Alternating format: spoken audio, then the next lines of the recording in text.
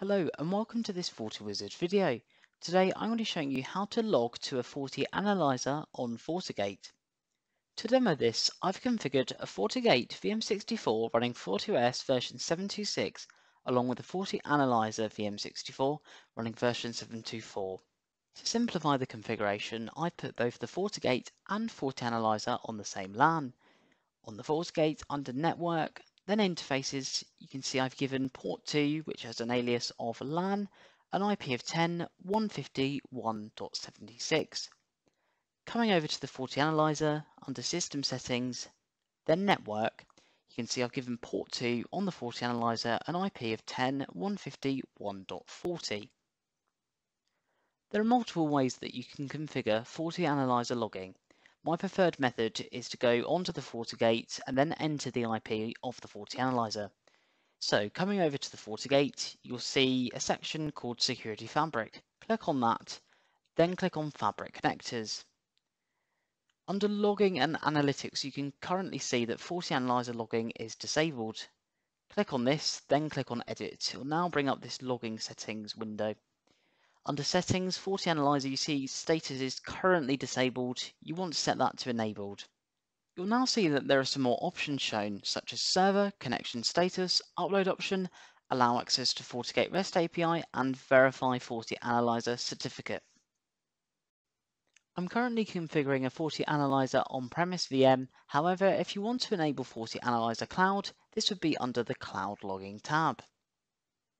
The last step on this window is just to enter the IP of the FortiAnalyzer. I'm just going to head over to the FortiAnalyzer, copy the IP, and I'm just going to paste it in the server field. Then hit OK. I now see a prompt asking me to verify the serial number of the FortiAnalyzer. This is obtained from the FortiAnalyzer certificate. If you don't know the serial number of your FortiAnalyzer, this can be viewed under System Settings and Dashboard. However, I know that this is the correct serial number, so I'll click Accept. I'll now show you how to enable reliable logging. Head back over to Logging and Analytics.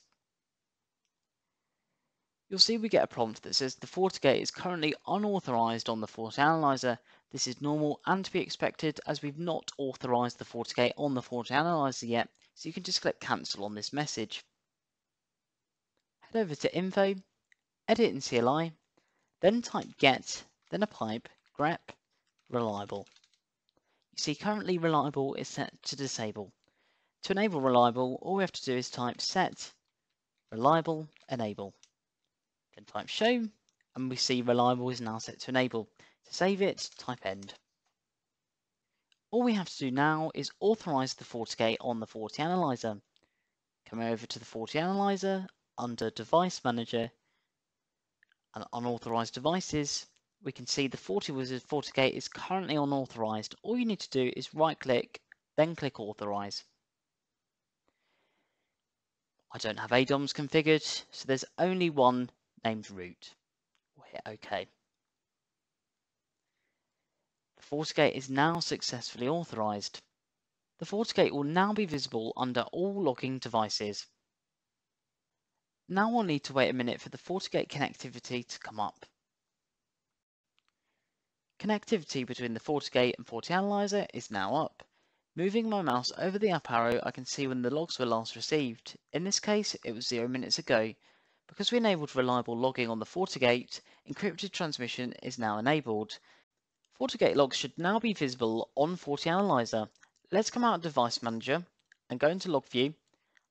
Under FortiGate Event System, I can now see some FortiGate logs, so we know the connectivity is working. I can even see a log that says connected to FortiAnalyzer. Lastly, I'm just going to go onto FortiGate and check the connectivity on there. So under Security Fabric, Fabric Connectors, Logging and Analytics, I'm going to click Edit. I can see that the connection status is connected, and I also see that there is some logging usage. There is also a command that can be run to test the FortiAnalyzer connectivity on FortiGate. Coming over to the CLI, I'm going to type execute log FortiAnalyzer test connectivity. I can see registration is registered, connection allow. I can see that there's a serial number of the FAS, also this FortiGate device ID is here, and you can see it's got all the ADOM disk usage, analytics usage, and much more. Thank you for watching this FortiWizard video. If you enjoyed, please like and subscribe.